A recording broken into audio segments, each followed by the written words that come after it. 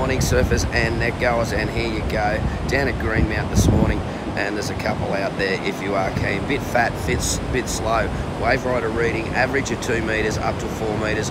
Winds south to southwest now, but they are predicted to get up from the east at about 25 to 30 knots plus, so it could get pretty ugly out there later. So at the moment, fat and slow, so with the low tide around 1 o'clock, that'd probably, as that tide drains out, it should improve on these points. But at the moment, yeah, there's a couple there if you are keen. There's even a few here at Kira, but a bit slow, a bit fat. So later on will probably be the GO.